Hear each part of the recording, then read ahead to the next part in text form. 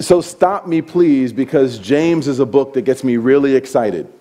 So it's one thing to reference a verse from James, but now we've just turned to James. I only want to read one verse, so stop me from just getting into James so much that we miss out on Amos.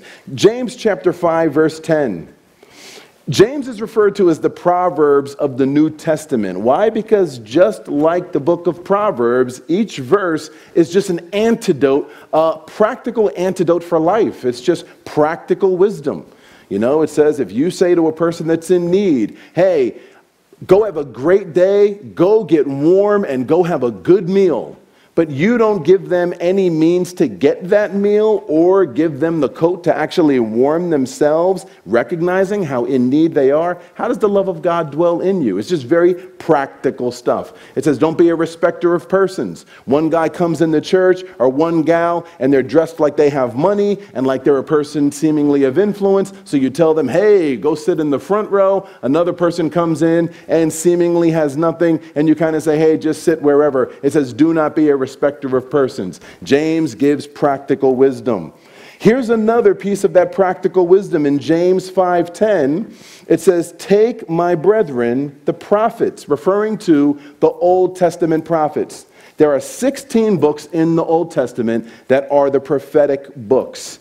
And it's saying here, don't just study the prophecies, which are many, but take their lives. Take my brethren, the prophets, who have spoken in the name of the Lord as an example of suffering, affliction, and of patience. The Greek word for patience isn't just waiting for the bus, but waiting for the bus after you've been splashed with frozen, muddy slush and you're freezing. It's waiting while you're under a tremendous burden. So we're told here with this practical wisdom, don't just study their prophecies, but study their personal lives. And in studying their personal lives, as you look at how they endured affliction, endured trials, you will be encouraged to endure. If there's one thing the church needs to be instructed in over and over again, especially in this day, where we live in such a quitter culture, we live in such a every kid gets a trophy culture. The day that we're in, and the world's culture has very much infused the church culture, we need to study how to endure and how to persevere now more than perhaps any other time in church history. Just think of what a quitter culture it is, you know. Reminds you of the story of the man on the island. They show up to finally rescue him and they see 3 huts. They basically said, wait a minute, it's just you on the island. He said, yeah. He said, are you sure it's just you? He said, yeah, it's just me. I'm just stranded on this island. Well, why are there 3 huts? He said, well, the first hut is the one I live in. They said, oh, okay, well, what's the second hut? Well, that's my church I go to. They said, well, what's the third hut then? That's my old church. I don't go to that one anymore. You know, what it's teaching, and you get it already, is that even a man on an island by himself will be able to find a reason to quit one church, you know, or quit one thing and go to another, even if there's no one to argue with, you know. So all that being said, and we can go on and on with that, James 5:10 is saying, hey, the remedy for this day. Even Jesus said that when he returns, would he even find faith? Luke 18. Matthew 24:12, Jesus says in the last days, the love of believers would get cold.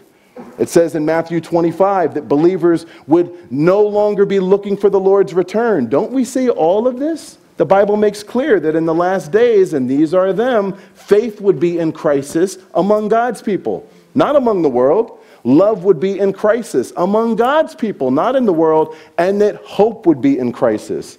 The remedy is what the remedy always is and always will be. The remedy is the Word of God. And James 5:10 comes in and says, study the prophets. Study Jeremiah's personal life. Study Isaiah's personal life. Daniel's personal life. Hosea's personal life. Hence, for the last 2 months now, we've been studying the prophets chronologically. Today we are at Amos, so let's please turn to Amos. Amos is an interesting brother, as are all of the prophets, as are all of us when we start to hear one another's stories. All of us beautifully unique in our own ways. Amos is an unlikely man called to do an amazing thing. Unlikely meaning no one would have predicted it. You know, you look at Ezekiel's life. The way God used Ezekiel, the way God stretched Ezekiel, the things Ezekiel endured, wow, who can even wrap their mind around it? Only God in a person's life could allow that kind of life to be lived. But when we look at Ezekiel's background, I don't think we're as surprised, based on the world's way of thinking, that Ezekiel was the man called to the job. He was already a priest. He was already influential. He already had the respect of his peers. So even though his ministry was very hard, at least when we see him engage in ministry, no one's surprised. Just like when you see a child always dribbling a basketball. Everywhere they go, they're dribbling a basketball or dribbling a soccer ball. You know, because we're an international church, we got to talk about this, the best sport on the planet right now. All right, you get my point. But you're not surprised when you see them as an adult playing soccer or playing basketball, because Ezekiel was raised in that training as a priest. You're not surprised to see him as a prophet. But you know what Amos was? Amos was a fig picker. He says it himself. Go to chapter 7 of Amos. Amos chapter 7. And let's look at verses 14 and 15. Amos 7, 14 and 15. It says, "Then answered Amos and said to Amaziah, I was no prophet, neither was I a prophet's son." He's saying, I have had no formalized theological training, neither did my dad or anyone in my family. He said, I was a herdsman and a gatherer of sycamore fruit.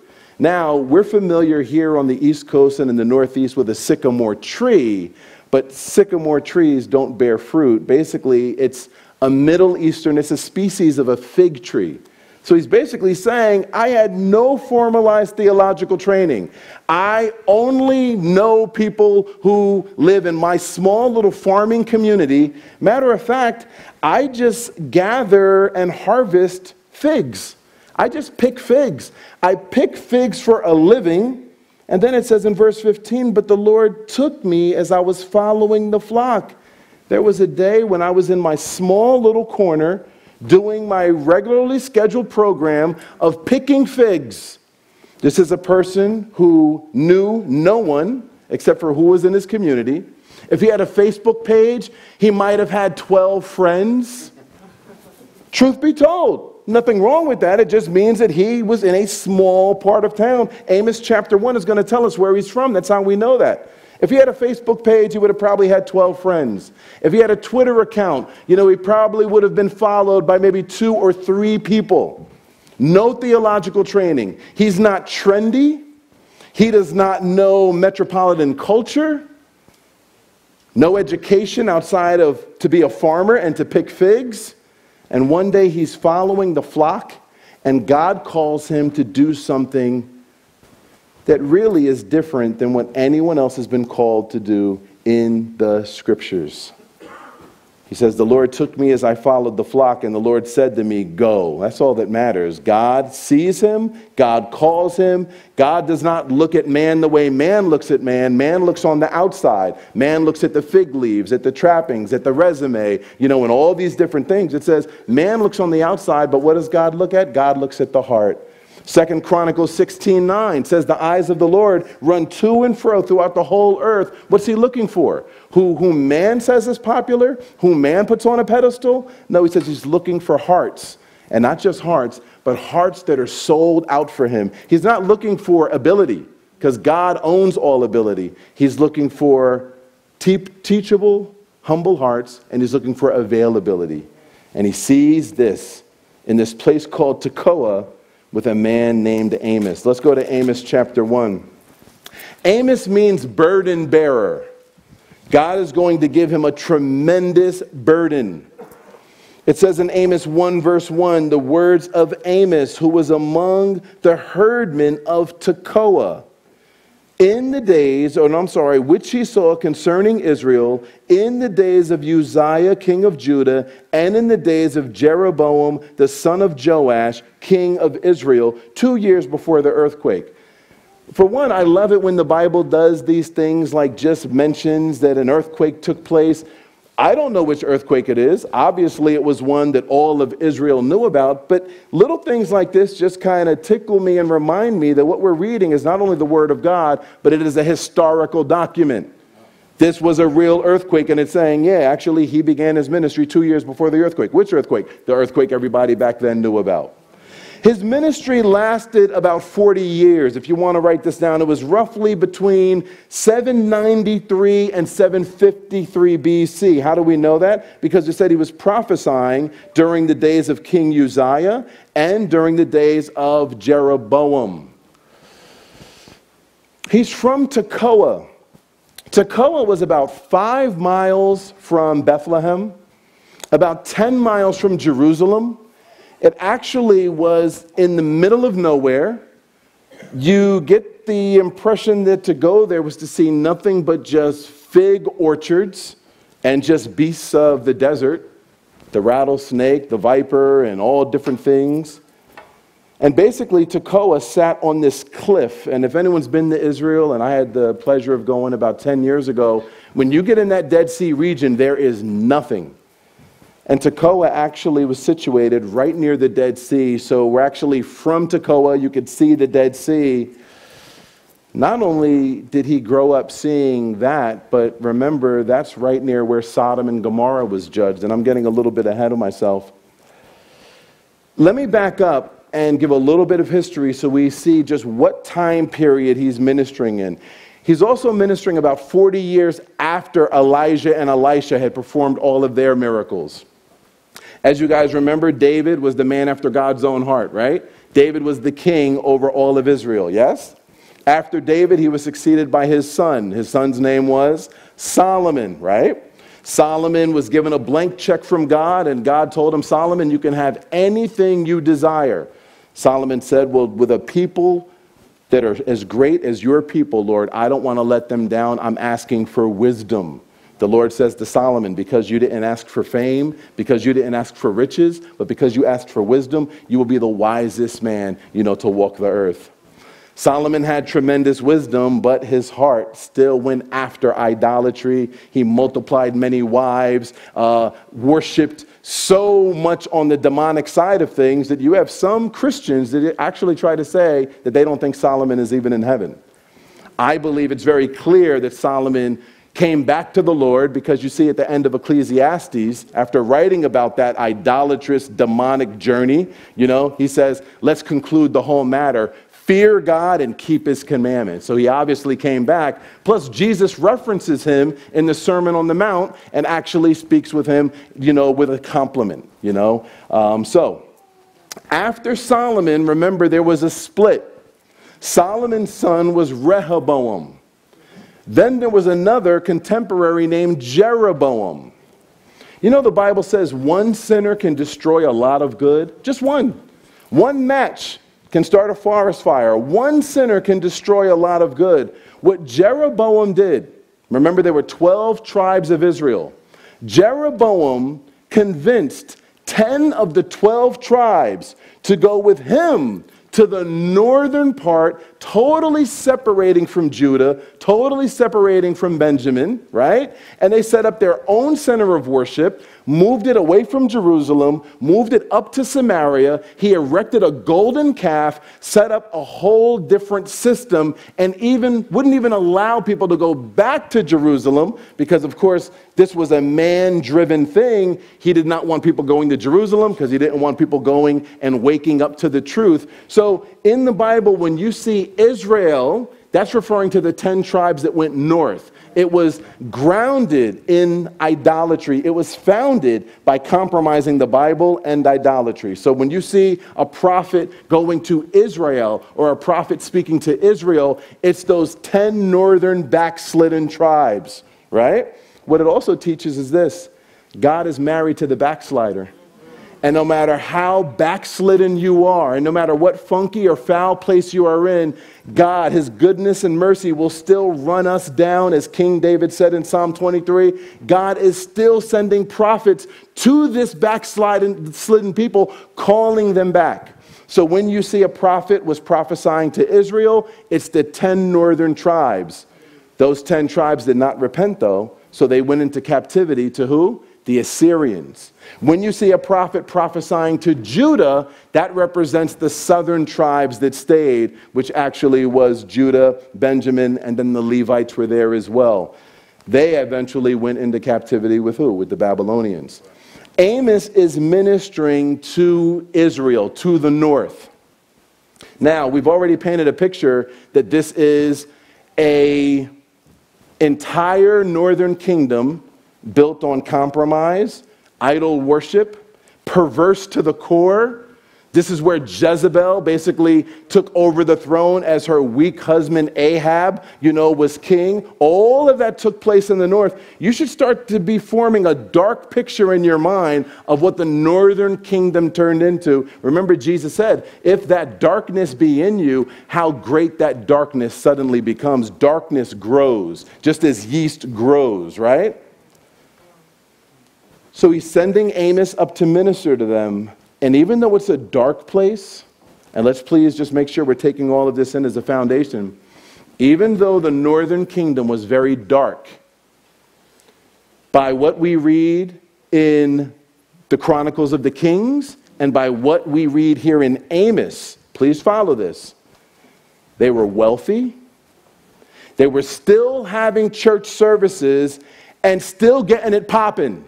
Did that kind of wake you up, in the middle of all this, historical chronicling, throw some slang out there? They were getting it popping. They had money. They had comfort. You're going to see in Amos him talking about God judging their summer homes and their winter homes, talking about them laying down in beds of ivory. They had money. They had ease and comfort. They had culture. They were a metropolitan arena. They had military might, and in fact, when Amos is ministering to them under the reign of Jeroboam, this is actually Jeroboam II, not the Jeroboam that led the 10 tribes to the north initially and erected the golden calf, but another Jeroboam generations later. This is Jeroboam II. They were at the peak of all of what they would be. Their military was amazing. As we're painting this picture, it should start reminding you of some place in the present. A place that's got no lack of religious activity, where the Barnes & Noble bookshelves have no lack of how to steer you in quote-unquote religion. A place that has money, comfort, culture, military might, no lack of praise on Sundays. But what God sees is a lot of idolatry and a lot of darkness. God is raising up this fig picker to go and speak to this group in this circle. The one who would be voted least likely to ever minister in that arena, this is the one God raises up. And God is also looking to raise up Amoses today who can reflect the truth of the gospel, the light of the gospel, and make the world know that God is the same and he has not changed. So let's begin reading.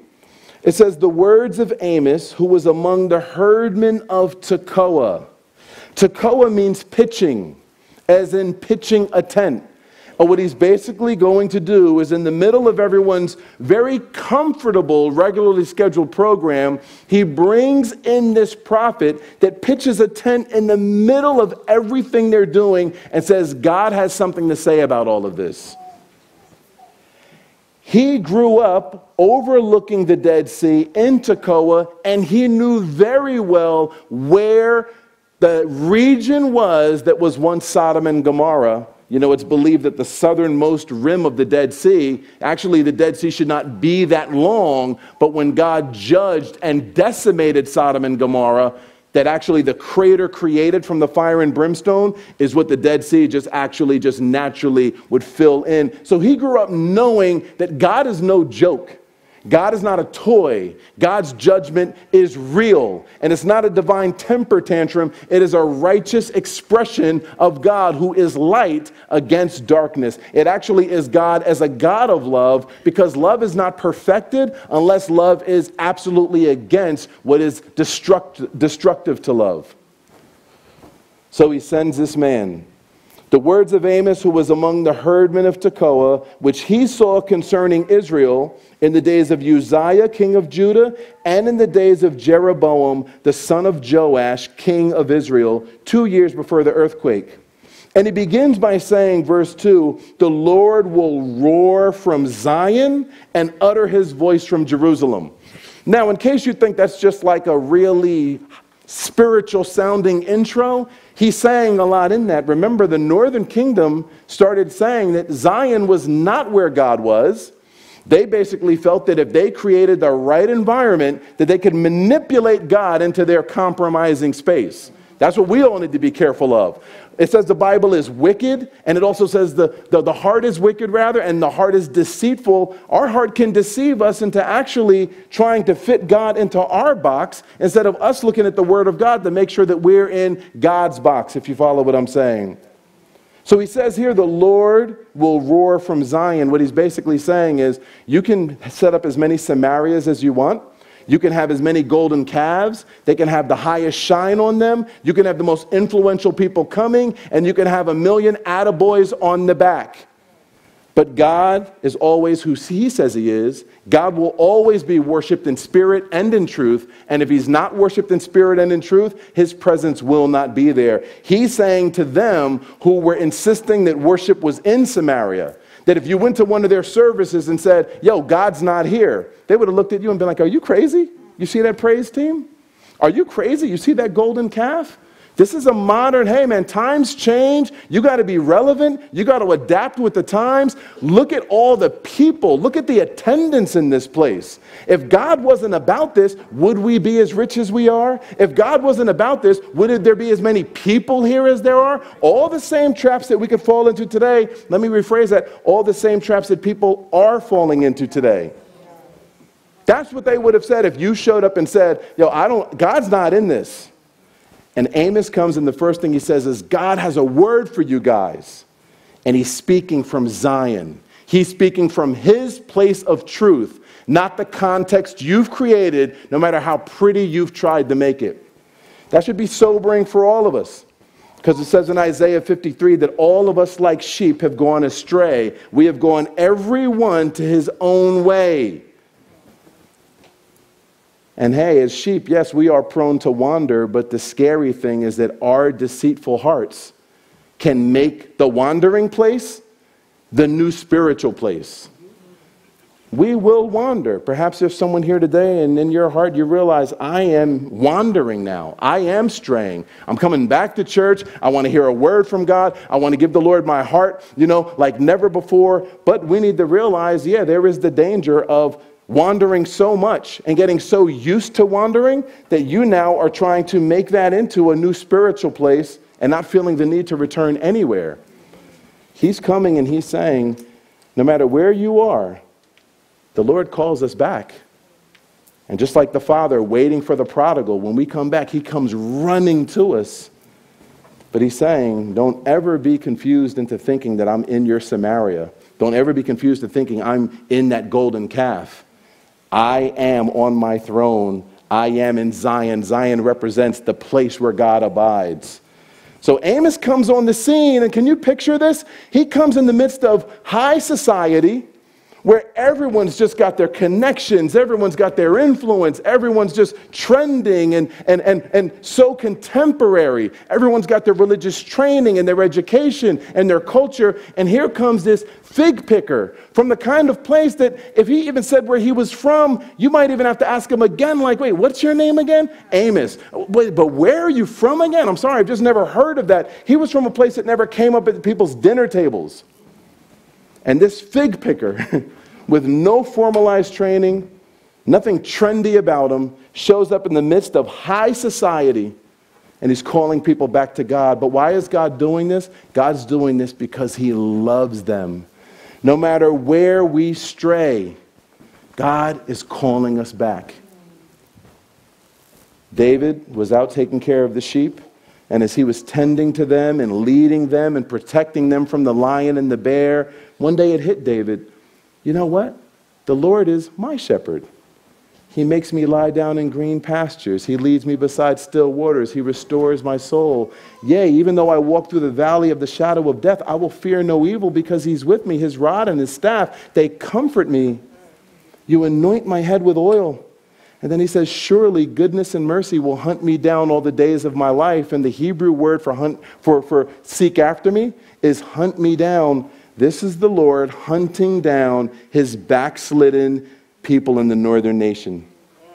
So it says, the Lord will roar from Zion and utter his voice from Jerusalem, and the habitations of the shepherds will mourn, and the top of Carmel will wither. Then it begins in verse 3 and says, thus says the Lord, for 3 transgressions to Damascus and for 4. Would you please look at verse 6? Thus says the Lord, for 3 transgressions of Gaza and for 4. Would you look at verse 9? For thus says the Lord, for 3 transgressions of Tyrus and for 4. Would you look at verse 13? Thus says the Lord, for 3 transgressions of the children of Ammon and for 4. Would you look at chapter 2, verse 1? Thus says the Lord, for 3 transgressions of Moab and for 4. Just picture this for a moment. Here comes this unlikely man from an unlikely place in the middle of high society. He's a fig picker. He could tell you, and there's a certain way you would actually pinch a fig to kind of, accelerate the ripening process. So he's a fig pincher and a fig picker, right? He shows up here in the midst of high society, and basically he starts pronouncing judgments on all the Gentile nations around Israel. Can you imagine when he first came how popular he was? He was really popular at first. Here comes this guy, and hey, who cares, never mind, his hands are syrupy and sticky, I guess because he's always handling fruit or whatever, but, never mind all that. This dude is just going to town on the Gentile nations that we don't like. Say more, say more. But then can you imagine how their mouths drop when he then, after verse 4, look at chapter 2, verse 4. Thus says the Lord, for 3 transgressions of Judah and for 4. Mind you, because the northern kingdom was having a civil war with the southern kingdom, they were still digging that.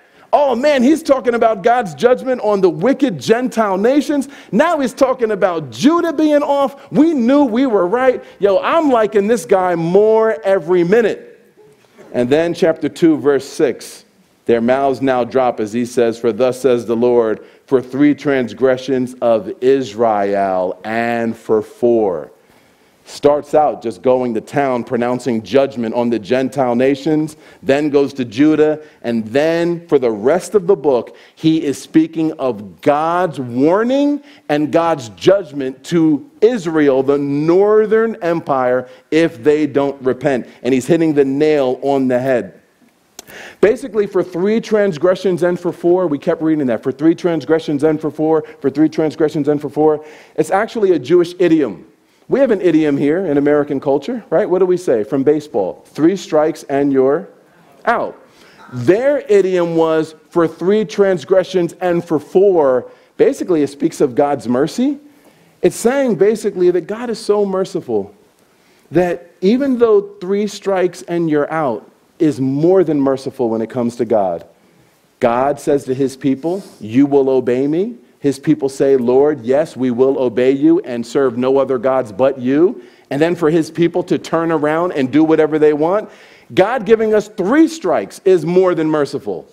But he's so amazingly merciful. Write down Micah chapter 7, verse 19. He delights in mercy. He gives 4. He says for 3 and for 4, meaning you're at the plate, you're telling me one thing with your mouth, but your heart insists on worshiping idols. You tell me one thing with your mouth, but your heart insists on loving the world. You tell me you love me, but your actions insist on showing that you really don't care a thing about me. And even though it's 3 lobs over the plate, not curveballs, not knuckleballs, lobs over the plate, I'm still going to throw a fourth one over the plate. Why? Because love hopes all things. But he says now, and this is even with Gentile nations, I've given you 3, and now I'm giving you 4. So basically, if you look at these 6 prophecies to these nations, every one of them was fulfilled literally.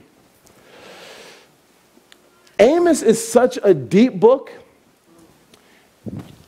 because what it's showing you is this, and let's just, before we get more into Amos's ministry, let's just kind of look at, God and what's being revealed of God in these 2 chapters. I think as Christians, sometimes we could fall in this trap. We know that we are children of light and that we have amened the word of God and that to whom much is given, much is required, right? We know that the Bible says, and even Paul says, the things he did when he was living like a demon, he did it in ignorance because he was not enlightened to knowing Jesus was who Jesus is. Remember that? So I think oftentimes as believers, I've been guilty of this as well. We can develop this systematic theology where we basically say, okay, God is going to return one day and judge everything, right? Clear. Matthew 25, Revelation 19, Revelation 20. The books will be opened and everything on Judgment Day will be revealed. Jesus said even every idle word spoken, right? So we could say when Jesus returns, everything will be judged. That's correct theology, yes? But sometimes we could fall into this trap of thinking that in the meantime, God is telling his church get right, because we're the ones that quote unquote should know better. And the world is just doing what the world does, and the world better fix themselves before Judgment Day, right? All of that is true. But what Amos and these chapters comes in and ministers to us that God is not just very much aware of what's going on. It says in the Psalms, he that made the ear, you don't think he hears everything going on the planet? He that made the eyeball, you don't think he sees everything going on the planet? God is not only aware, but check this out. He's been judging nations and is currently judging nations even as we sit here,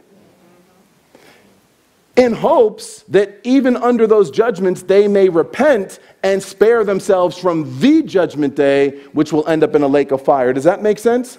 Have any of you fallen into that same trap where it's kind of like, okay, as believers, we should not be cruel because we know better. As believers, we should not lie and break treaties because we know better. We should not kill the innocents. And, we stand against, of course, abortion because we know better, right? We should not, oppress the poor because we know better. These things we should not do because we've tasted and seen that he is good. We have the Holy Spirit. We should know better. But when the world does it, that's just what the world does. And it's heartbreaking and it's ugly, but that's what the world does. And God's aware and a judgment day is coming. That's all true. But let's add to that because the Bible makes clear that we are to add to that. Just as God judged Egypt, and there's still a judgment day coming at his return. Just as God judged Babylon in Daniel chapter 5, and there's still a judgment day coming. God judged these nations within a couple of centuries of Amos saying it, even though there is a judgment day coming, God is judge. And it doesn't just mean the judge eventually when Jesus returns. He is judge right now. He judges nations right now. He's running everything right now. And if any nations are moving in a direction and continuing, it is only God's mercy, but it's not because God is not active, and it's definitely not because God does not notice. Are you following that? The things he's calling these nations out for, if you could please bring up Proverbs. Proverbs says this, 6 things the Lord hates, 7 are repulsive to him.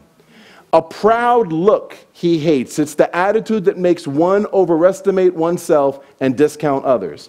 A lying tongue he hates. Hands that shed innocent blood. A heart that creates wicked plans. Feet that run swiftly to evil. A false witness who breathes out lies, even half-truths. And one who spreads discord or rumors among brothers. These are the 7 things listed in Proverbs. When you study these judgments on these Gentile nations, and we're going to just walk through them quickly, what is he calling them out for? What did they do to bring this judgment on them? It's cruelty. It's the killing of innocents. It's the killing of children. You see a reference in these judgments to human trafficking, breaking treaties and lying. And you'd say, oh, no. I guess I know at the judgment day to come, nations and people can be judged and will be judged for that. But God judging nations right now?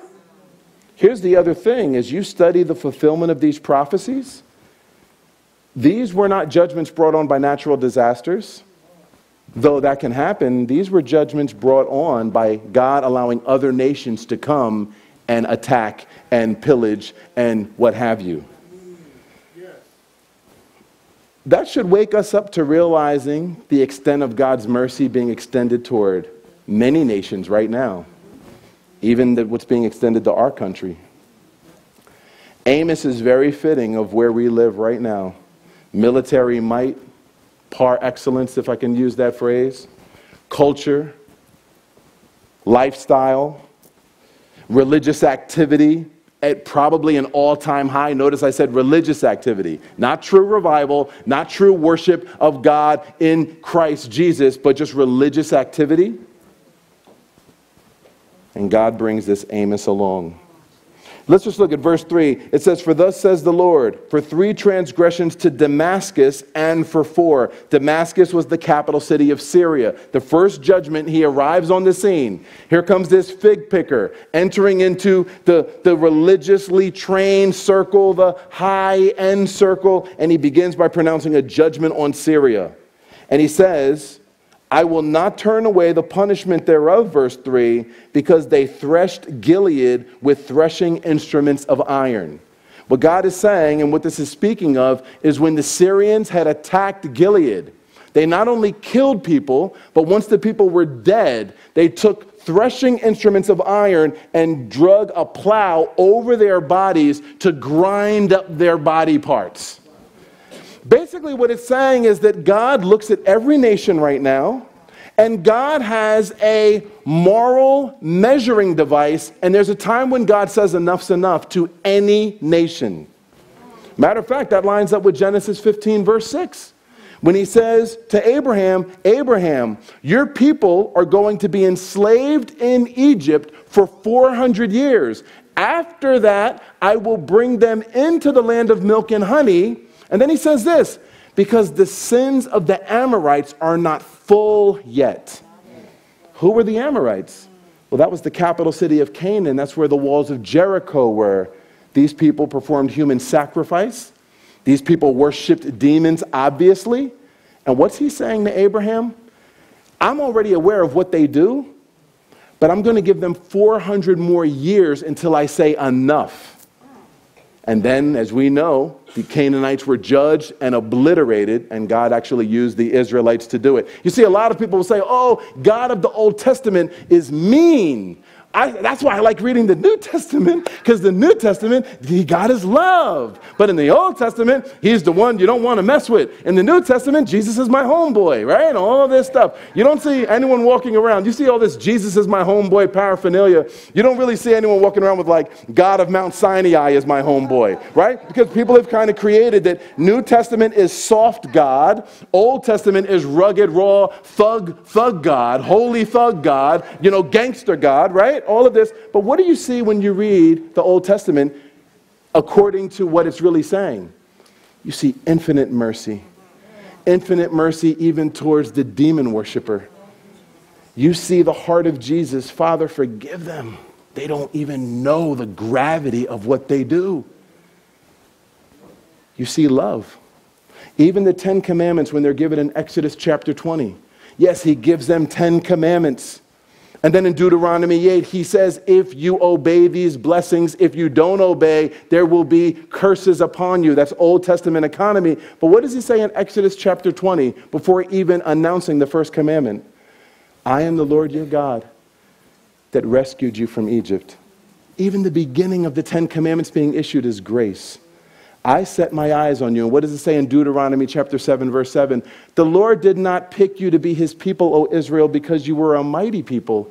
Actually, you're the puniest of all the people on the planet, but the Lord picked you because I love you.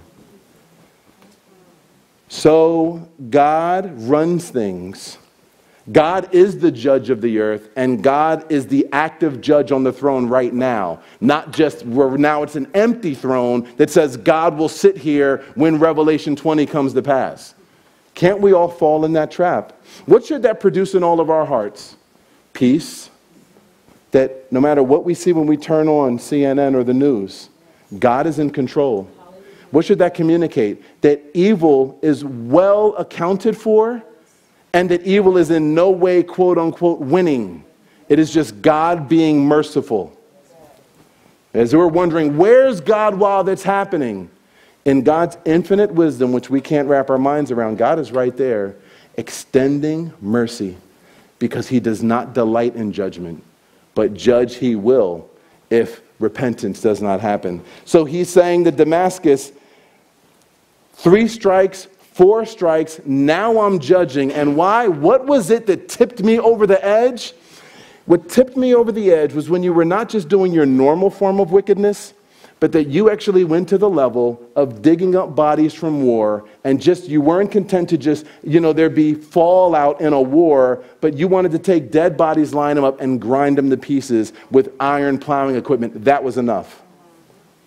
When will God finally say to America, that's enough?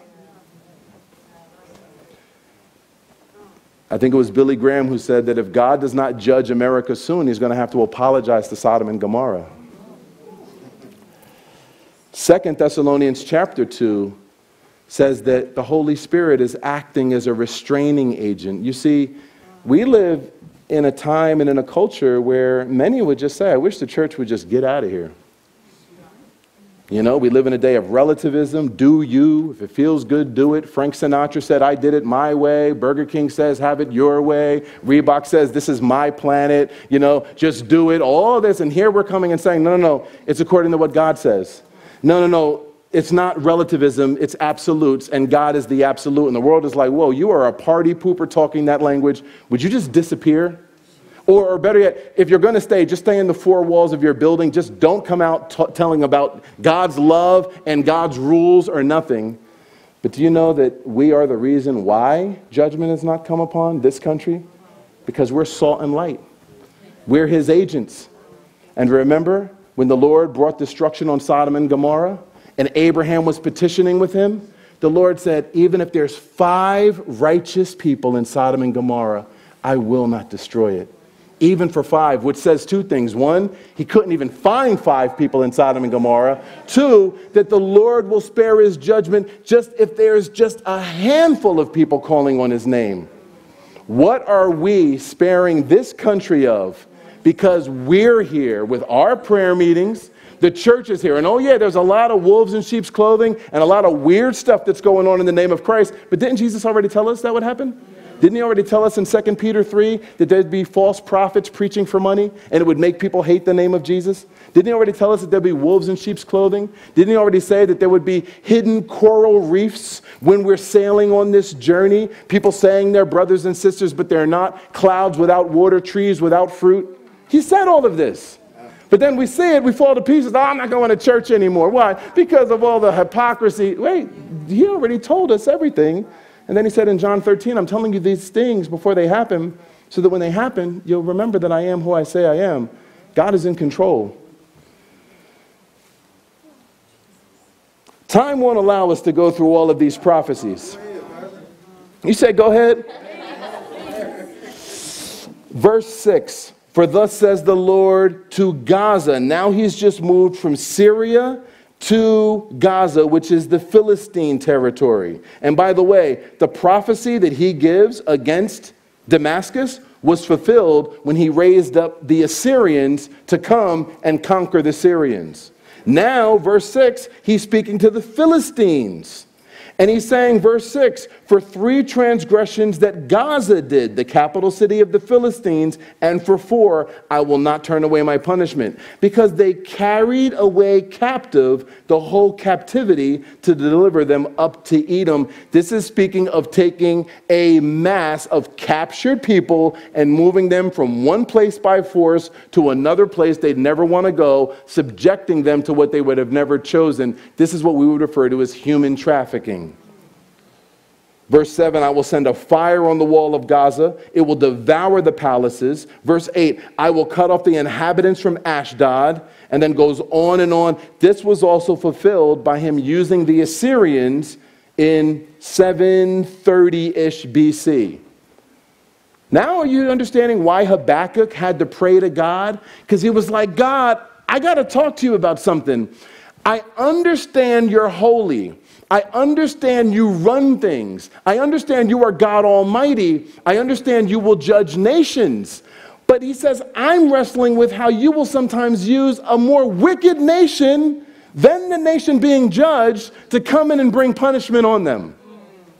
Now you understanding? Because what is God doing here? He's judging these Gentile nations. Everything's being fulfilled to the T, but he's using the wicked Assyrians to actually do it. And then he will judge them too, which is what he tells him. Yeah, does this really show that God runs absolutely everything and that no one gets away with a thing? And that God sees and knows it all, and that even if he uses a wicked nation to judge another wicked nation, God's not the author of the sin. He's just allowing it to run its normal course. He's permitting it to happen, but they're still responsible because they chose to sin anyway. Sounds like the one that knows everyone's thoughts before they even come and controls absolutely everything. Somebody might say, well, because there's so much evil in the world, I have a hard time resting in God's sovereignty. Well, as ugly as evil is, and the Bible calls it a mystery because there are some things we can't wrap our minds around that we see happen in this world.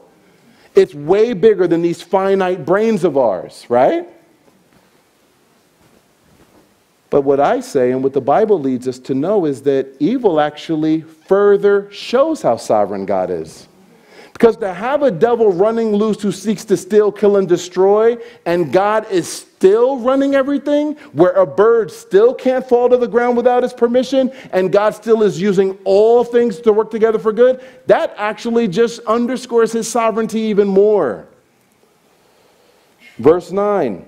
Thus says the Lord, for 3 transgressions of Tyrus, and for 4, I will not turn away your punishment because they delivered up the whole captivity to Edom. We just read that. Verse 13, thus says the Lord, for 3 transgressions of the children of Ammon, and for 4, I will not turn away the punishment because they ripped up the women with the child of Gilead that they might enlarge their border. Here there is a judgment for killing women and children in the name of conquest and war. Verse 14, I will kindle a fire in the wall of Rabbah. Chapter 2, verse 1, thus says the Lord, for 3 transgressions of Moab, this is modern day Jordan, and for 4, I will not turn away the punishment thereof, because he burned the bones of the king of Edom into lime. So what was God's tipping point with ancient Jordan? That when they came and captured and conquered this other region, they weren't content to just win the battle. They decided to go to the graveyard, dig up the bones of kings that had reigned before them, and burn the bones down into garden fertilizer. And God said, you know what? That's absolutely enough. What you're seeing is God that sees everything going on. 8 billion people on planet Earth, more nations than we could count, wars and rumors of wars, things that go on in the light, things that go on in the dark, the red zones of every different city, the dark things going on in the furthest corners, from India to China to all. God sees everything. And what we perceive as a lack of activity, one, God's more active than we realize.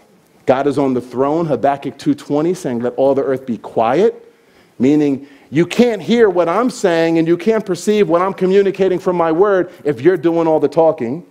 Be still, be quiet. I sit on my throne, and I'm not only the judge of all the ends of the earth, but I am currently judging and moving nations and arranging everything. And in the midst of it, still using all of it to bring people to call on the name of Jesus.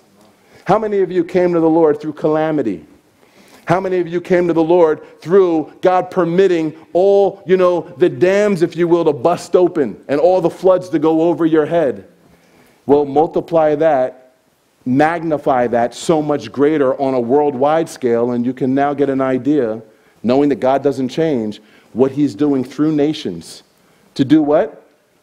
To bring him glory as the Redeemer, as people are getting saved and calling on his name, who apart from calamity, many would not call on his name.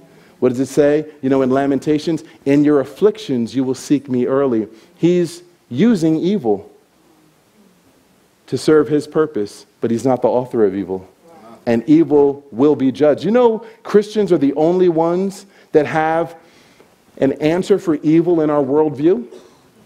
You speak with the Taoist. They will say that there's yin and there's yang, there's sun and there's moon, there's light and there's dark. It's in a perpetual conflict. That's what it means when you see that circle with the yin and the yang wrapped around it. It's a perpetual conflict of good and evil, and it's all about, the best we can offer you is balance. Balance. Take the good with the bad. When the bad comes, just know Hakuna Matata. Good days must be around the corner, and the longer your bad days, the more you should be excited. Why? It's all about balance. What it's basically saying is live with it. And there's no hope in that. But you come to the Christian worldview, we know exactly all of what God reveals about evil. One, we know its source. We know that evil is personal. We know that it is intelligent. We know that it is highly organized. We also know that Jesus came down to bring judgment upon the devil on the cross, that the resurrection signed Satan's death papers, and we know that evil has an end, and when Christ returns, long gone will be the days during the millennial reign, where anyone will have to say, when you walk down this street, watch out for this. And oh, it's getting dark, be home before dark. Because evil has an end. We're the only ones that have an answer for evil in our worldview. Let's go to chapter 6, and then we're going to start to wrap this up. Do you see what a meaty book Amos is? And please pray for me, because look, it's one thing to unpack a chapter before you get up in front of the congregation. But when you're sitting in front of some of these books, you're like, to teach this in an hour, what do you pick? And how do you get up and teach it before going down a rabbit trail of so much meat that you look up at the clock on the back wall and 2.5 hours done went by? So pray for me on Saturday nights. But do you see how meaty this book is? Look at what God does. He takes a fig picker with no education, no training, no influence, brings him to quote-unquote high society, and not only that, but he uses this uneducated man to write one of the most brilliantly composed books of the Old Testament. Look at the rhythm of the book. Look at the idioms and how it's just a play on words. Look at chapter 4. He says, hear this word, ye kine of Bashan. You know what he just called the people? He called them, he goes to northern Israel in the midst of their wine and cheese party, and he says, thus says the Lord, I'm here because God loves you, but I have to tell you what God sees. You're just a bunch of fat cows, fattening yourself for the slaughter. That's what he's speaking to. He's speaking of just them eating compromised in sin and begging for God, tempting God. Will God do anything about it? And he says, it's just like eating all of that, and you're just fattening yourself up for judgment. You're asking for something. Is it a little warm in here? No? All right, if so, get the fans on. Maybe it's just me with these nice hot lights, whatever. But look at this.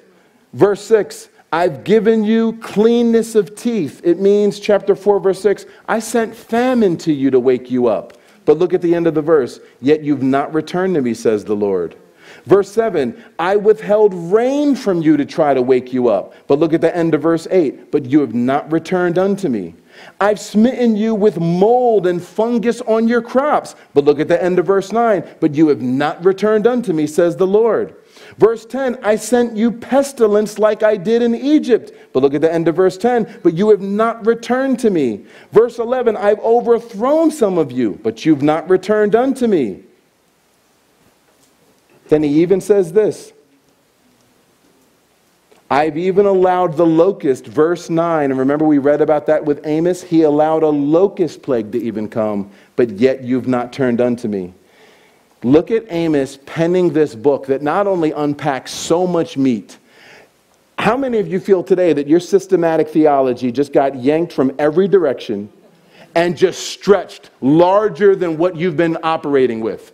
That when you now look at the New York Times, the LA Times, Washington Post, whatever your BBC, whatever it is, you now will look at it in a new way, knowing that God is fully in control, that nothing escapes, and that God is not only looking at a judgment day to come, but he is currently bringing judgment all around us.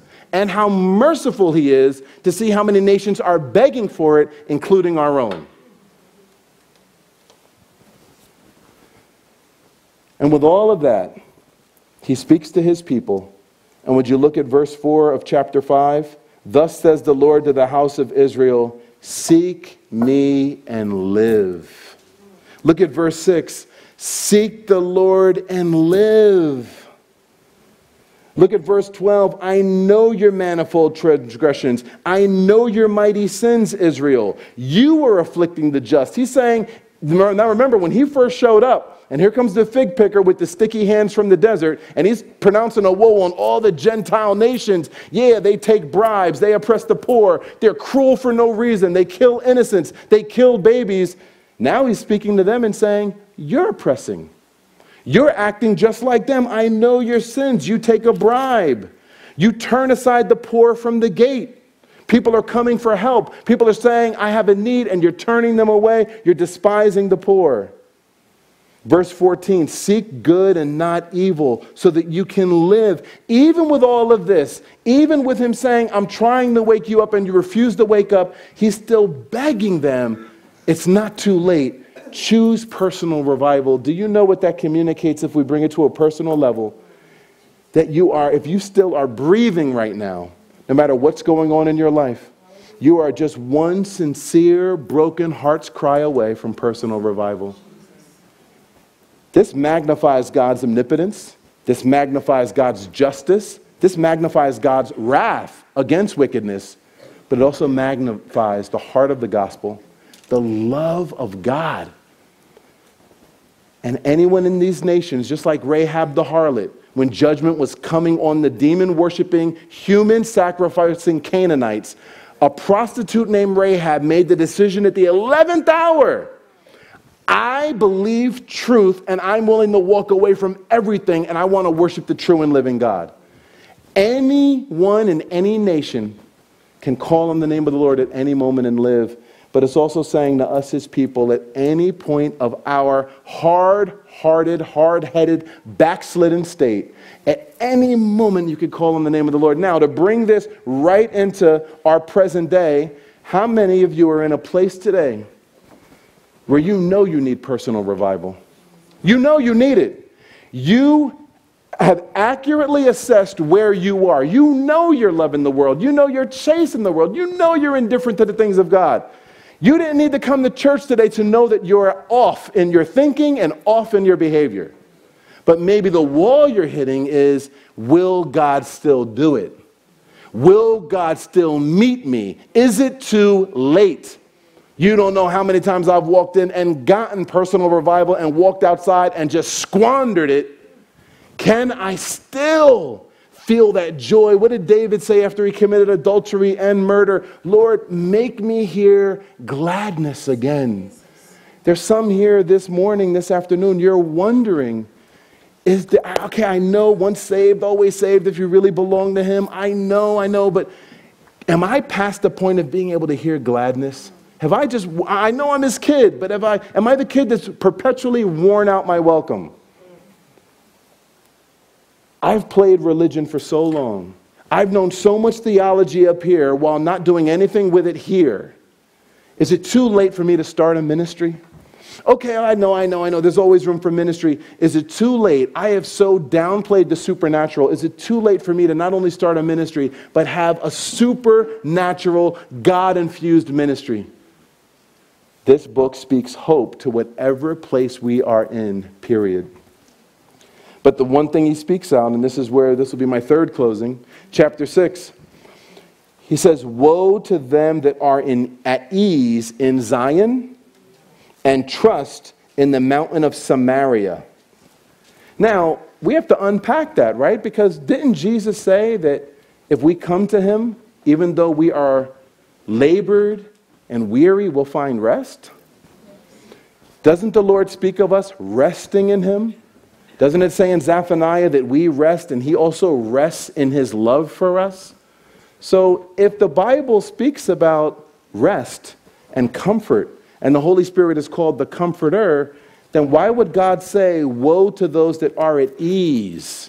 I thought that this Christian walk is to be characterized by ease because Jesus is carrying the heavy yoke for us. Why would he pronounce a woe on that? It's obviously a different type of ease.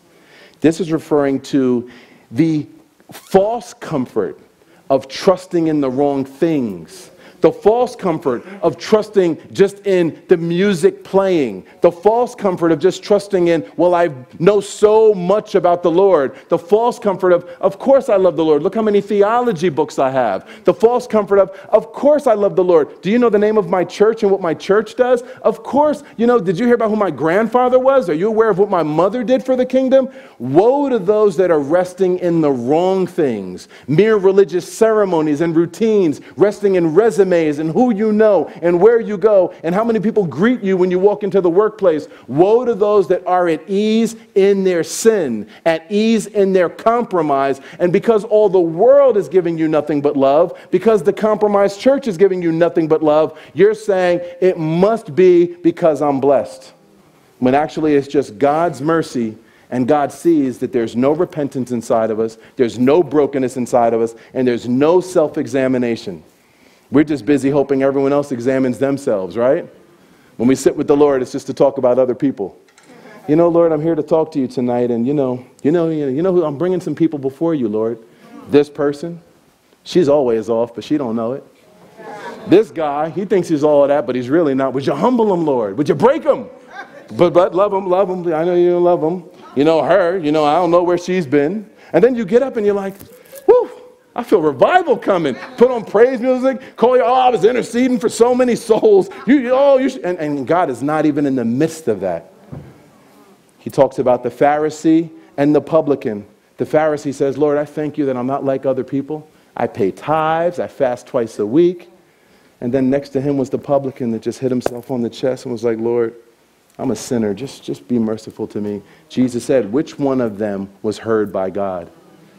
Woe to those that are at ease in Zion. Woe to those that are just resting in the wrong things. Matter of fact, isn't that the same thing Jesus says in Revelation 3 to the lukewarm church? You are at ease saying that I'm rich, I'm increased with goods, I lack nothing. And he says you don't even realize that you're wretched, poor, miserable, blind, and naked. Woe to those that are lukewarm. Woe to those that are at ease.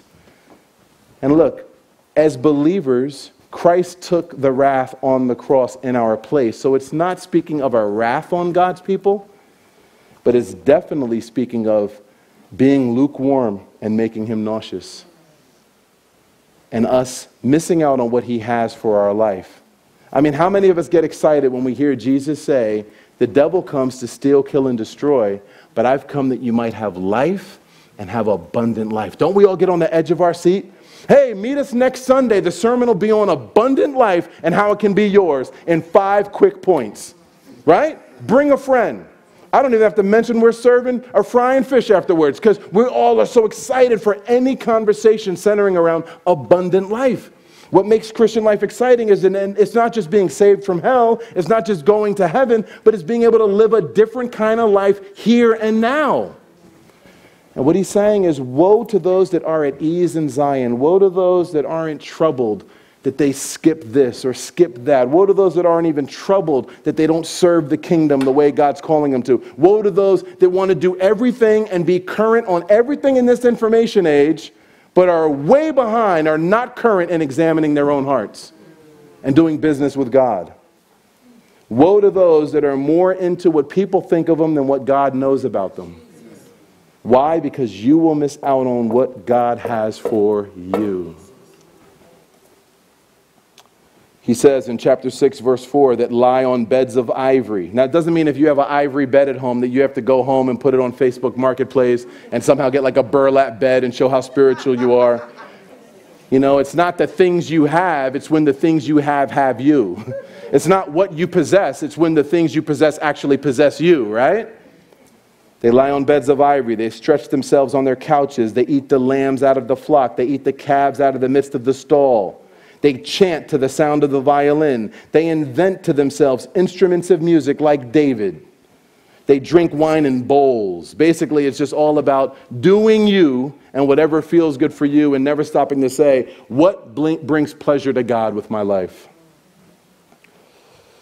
Then he says in chapter 6, verse 12, and let's have the worship team come up. Shall horses run on a rock? He says, do you ever see horses? Would anyone gallop horses on a jetty, a rocky jetty by the ocean? Who would do that? Will one plow the sea with oxen? Have you ever imagined, like, okay, if I want to get in some nice dirt and move my hand through the dirt, I'll leave a little trough, if you will, right? But what happens if you do that in water? Or do you leave a path in the water? Or does the water close right behind your hand? What he's saying is, to my people who are always living like the grass is greener. Look at this. Shall horses run on a rock? No. Shall someone try to plow the ocean with an oxen? No. But you've turned my judgment into bitterness, and you've turned the fruit of righteousness into poison. He's saying, you treat my precepts, my word, and my heart like it's a poisonous thing. You turn up your nose at knowing me more. You turn up your nose at what I offer like someone's offering you bitter poison. But meanwhile, you're looking at the world like it's greener out there. But yet, would you chasing the world out there would be like you thinking it's wise to gallop a horse on craggy rocks. How many would do that? Or you setting out to plow and plowing the ocean.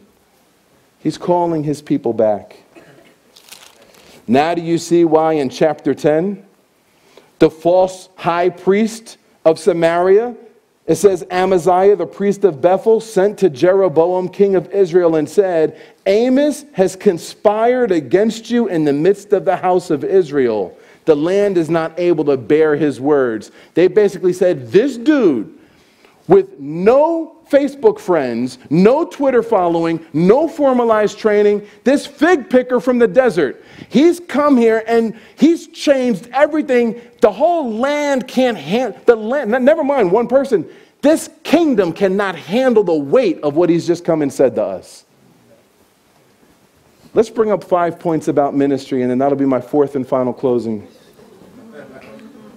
1, God has picked each of us, and with that, God has also picked each of our ministries. John 15:16, write that down. Ephesians 2:10, it says he's already written out our life as workmanship, the Greek word poema. He's already written out our life and our ministry like a poem. He's picked us, but he's also picked each of our ministries. He picked Amos, a fig picker, and he picked his ministry to go to a place where everyone would say, that kind of person would never go there, that kind of person would never be effective there, that kind of person would never be embraced there. God picks each of us, and he picks our ministries. God's been preparing us for our specific ministry or ministries all of our lives, making full use of the good and the bad. When he grew up in Tekoa and he's looking out over the cliff, and he every morning sees not only the beautiful Dead Sea, but sees where Sodom and Gomorrah used to be. He doesn't need to get Nat Geo or look at History Channel to know if Sodom and Gomorrah was really destroyed. He sees that God's judgment is real. Even in the smallest everyday things of his childhood, he was being prepared to go and speak to the north about God judging all the nations around them. God's been preparing each of you for your ministry all of your life. Jeremiah 1:5, he says to Jeremiah, before you were even born, when you were in the womb, I already ordained you to be my prophet. 2 Corinthians 1:4, it says God comforts us in all of the trials of our life so that we could turn around and comfort others. That's why usually the best people to minister to someone who's lost a child, God forbid, well, we're speaking of God's sovereignty, meaning in God's plan, is someone who's also lost a child. The best person to minister to someone who's been widowed is someone who's received that comfort from God already where they have previously been widowed. God chooses all of our ministries. Point 3, sometimes the ministry God has for us will make clear sense. Sometimes it'll make sense. Paul grew up at the feet of Gamaliel, was a member of the Sanhedrin. It makes perfect sense that after he got saved, he would have the ministry to the Jewish people in every city he would go to. But then sometimes it will seemingly not make clear sense. Joseph was raised in a prison to be the second person of most influence in the world. Moses was raised in a palace to lead God's people in a desert. Sometimes it will make clear sense, sometimes it will not make seemingly clear sense. But God knows best. Our job's to be surrendered and flexible. Job 23:10, Job says, I don't know what he's doing with my life, but I know that he knows what he's doing with my life. And when he's done with me, I will shine like gold. 1 Corinthians 1 verse 25, the foolishness of God is still wiser than man. The strength of God is still stronger than, the weakness of God is stronger than the strength of men. Proverbs 3:5-6, trust in the Lord with all your heart, lean not to your own understanding. God is never looking for ability or resumes, but hearts that are humble and sold out for him. Here's the last point, and this could turn into another message, but I already said it's my fourth and final closing. The local church is to be the place where all of our spiritual gifts and ministry are affirmed, sharpened, and covered in prayer. Like, well, what's the biblical basis for that? Because, when we don't want to serve in our church and don't want to hang out in church much, we want to know, whenever we don't like something, we want to know the verses, right? Lord is a merciful God. Galatians 6:10. Do good to all men. Because some people are like, no, you don't understand. My ministry's out there. That's why you don't see me in church a lot. My ministry is global, man. That's why you don't see me a lot. That's why when I'm in town, I'm asleep. That's why I don't come to church. Well, okay, but the Bible says, do good to all men. Oh, so you are going out in the world to do good to all men, but it says, especially those that are of the household of faith. It's saying no matter what people group you're called to and what circle he's calling you to give your life, your brothers and sisters and your brothers and sisters in your local church are to be the ones that get the especially. Are you giving out especiallys? Okay, you're great at the workplace. Oh, you're great at your job. People can't get enough of you. But are you living out the especially life where you're doing good to all men? You're only obeying half the verse. But it says especially to those that come in your church with you on Sunday and those that call on the name of the Lord. Deep verse.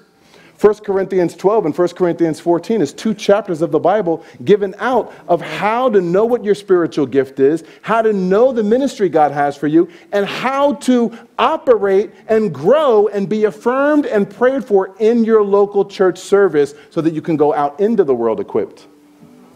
So as I looked at this message, it's like, Lord, is this a message on you as judge, or is this a message on ministry points? And the Lord, I pray, has conveyed both. Amen. So look, this is a meaty book. Please go and read it on your own. Whenever you see the world seemingly coming apart at the seams, and it seems like it's just all bets off, sometimes we feel that way. You look at the news. It's like, is it just all bets off? I know God's real, but it just seems like that happened in this city, this happened here, and this here, and a shooting here, and this here. Is it just all bets off? I know everything is Father filtered, but just like sometimes there could be a hole in the screen and mosquitoes are getting in the porch, God, are there holes in the screen? Is the enemy just sneaking some stuff in? Amos is here, among other places of the Bible, to remind you that God is in full control. That God not only is the judge to sit on the throne when he returns, but he's judge right now, and he is judging right now. He is extending mercy at the same time in just the right measure. But God has a tipping point. Just as he said in Genesis 15:16, just as we see in Amos, when he says, you know what? I've been extending mercy to this nation. I've been extending mercy here. That's enough. And brings judgment. But even in the midst of that, whoever calls on the name of the Lord, whoever calls on the name of the Lord. So you hear stories of 9/11 and the jets coming in, which were just large bombs flying at, 500 miles per hour. And the man with the Bible on his desk, and everything blew up all around him, and the Bible is somehow preserved, and the man's life is spared in some way. Even in the midst of the whirlwind, God is still in full control. So let's look to God now. Let's worship him. This is also when, as we share, it's not the credits to the movie, but this is when we continue in worship by also giving an offering to the Lord, which he takes 2 Corinthians 8 and 9 and other portions to even speak about God loving a cheerful giver, and that it's a time of worship. It's not just paying the bills. Oh, time to pay the bills, time to keep the lights on. No. It is worship, where Jesus even saw a woman give a quarter of a penny as he sat by the treasury of the temple and said, this woman's given more than everyone else because she gave all of her heart with it. Amen? So let's worship God now. Let's receive this afternoon's offering, and let's think about ministry. I pray that Amos has a lot of people here excited about getting into ministry and excited about walking in the ministry God has for you in a whole new way. I pray that Amos has come along today, and no longer, when you feel God leading you, and I think someone here needed to hear this, God's calling someone here to do something, but you're continuing to tell God all of the reasons you can't possibly do that kind of ministry because you don't have what the world says are the right qualifications.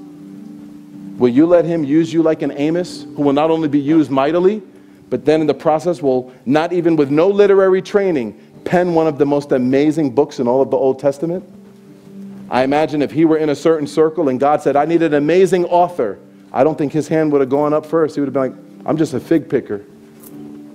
And yet, all he did is brought his heart, and God uses him to do more than he can imagine. Amen? So a lot to chew on today, right?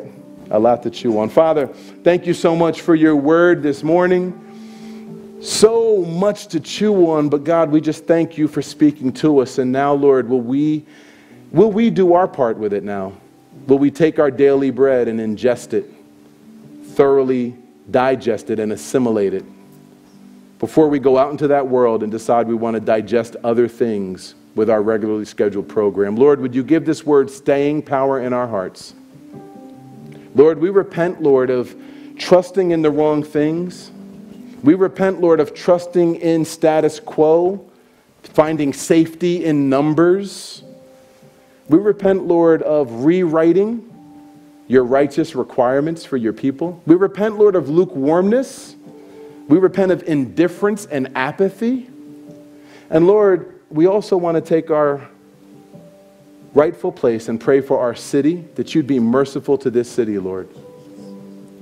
Lord, we want to take our right part in praying for our state and our country, that you would be merciful, Lord, to our wicked country, Lord, and the things that are done and the things that are permitted, and calling light darkness and darkness light, calling sweet bitter and bitter sweet, just as Isaiah said to the Israelites. We want to pray for our country, for mercy, Lord God. And the Lord, you would bring people to you through your mercy, just as you brought us to you. Lord, we pray for nations around the world, Lord. We don't delight in the judgment upon the wicked, as you said in Ezekiel 33. We delight in hearing that people are calling on your name. Lord, we pray that people around the world would call on your name before they perish. Lord God, give us praying hearts. We want to see what you see, and we want to pray as you'd want us to pray as we walk around this earth. Thank you, Lord. We love you in Jesus' name. And Lord, we pray you'd receive this offering this afternoon as worship from us to you. In your name we pray, amen. Amen. Let's work.